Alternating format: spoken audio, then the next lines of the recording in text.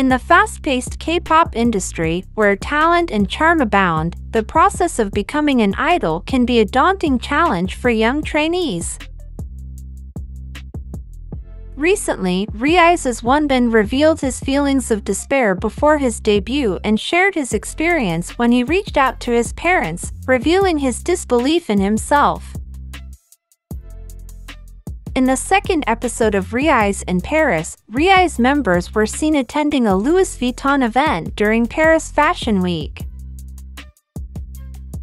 The video shows RIIZE members' moments in Paris, where they are seen chatting casually in the car. During the ride, Sohee, Anton, and Wonbin share their first impressions of each other. Wonbin later admitted to Sohee, "I still remember it well.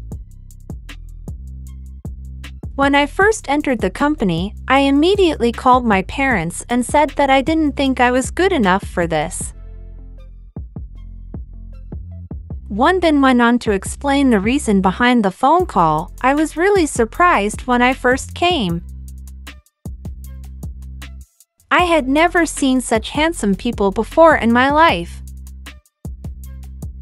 When asked by Sohee about who those handsome guys were, Wonbin mentioned Sungchan and Yoonseok.